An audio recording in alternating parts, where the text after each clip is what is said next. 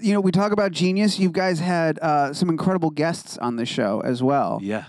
You know, Lin-Manuel Miranda, Dan Levy. You had a dame. You had Dame Emma Thompson. Yes. Were you more nervous for your first live show or to speak with a dame on your show?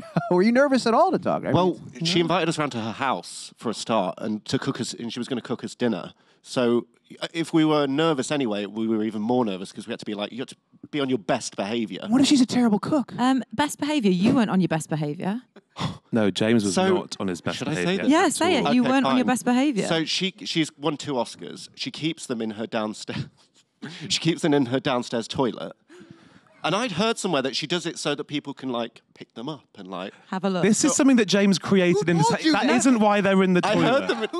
In James's Oscar-winning circles, that's what they say. We all keep them in the loo. You know that, right? So we get there, and I'm like, can I use the toilet? And go straight for the toilet. Yeah, get my phone out, take about 30 selfies with the Oscars. He picked like them up. full camera roll, like...